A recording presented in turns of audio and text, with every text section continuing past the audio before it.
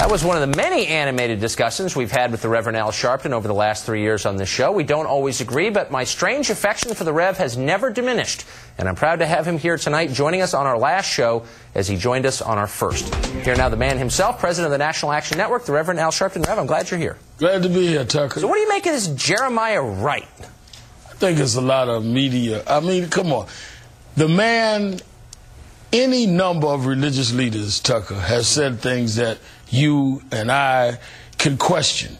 So I think that clearly because Barack Obama is running for president, now we're going to go and dig up anything we can on Jeremiah Wright. I mean, we've got on the Republican side, you have this pastor that called Catholicism the whore of Babylon. No one is running that every night and asking McCain. No, that's true, but McCain didn't have that pastor baptize his children, marry him to his wife, or name his book after one of his sermons. And I also don't think that pastor accused the United States of creating AIDS. That's kind of a heavy charge. Well, but first of all, I think Barack Obama released a very strong statement this afternoon saying that he was not aware of these things. You know, I grew up in church, started as a boy preacher. Yeah. Many of the things that my bishop said I didn't know, and many he said I didn't agree. I remember growing up, he said it was a sin for women to wear pants. Is it? So, I mean, no, I don't think it is, and I don't think he ended up thinking it was afterward. So just because you're a parishioner in a church does not mean that you have no mind of your own and that you are there for every sermon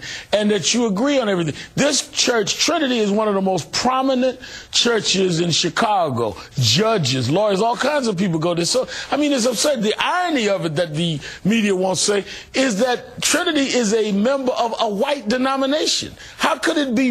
Did the white denomination heads of the United Church of Christ know what Jeremiah Wright would say if it was so bad? Well, why are you going to blame a parishioner? What about the leaders of the church? Hold on. The church itself, and you can go right to the website and check it out, espouses what it describes as a black-oriented theology. And here's my question. This is a political question, without getting into theology with a preacher.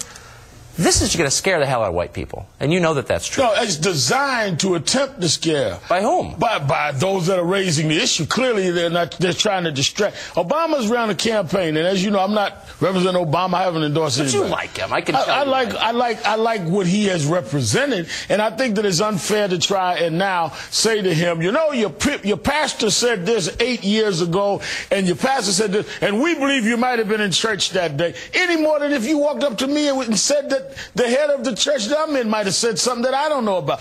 Or your church. You've gone to church to hear me preach. Are you responsible for everything I said? No, but I was impressed by it. Let me ask you But let me pull out the tape and start questioning you about it. I mean, so that's what I'm saying. Let's be fair. I'm a TV news host. I'm discredited by definition. I'm not running for anything. Let me ask you this. The Reverend Wright said that Bill Clinton and the Clintons have done to America what Bill Clinton did to Monica Lewinsky. Do you agree with that?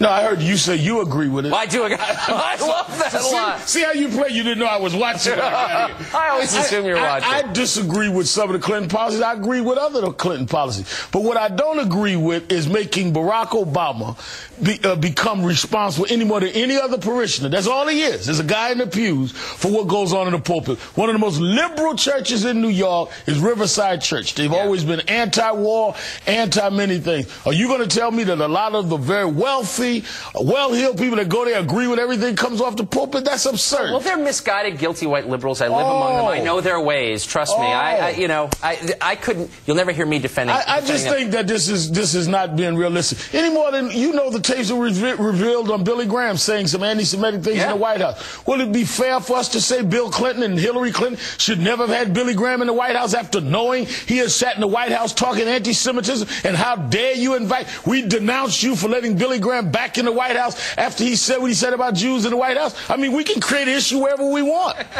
Why don't we talk about health care and the war? Let me just say, there's a reason you're famous.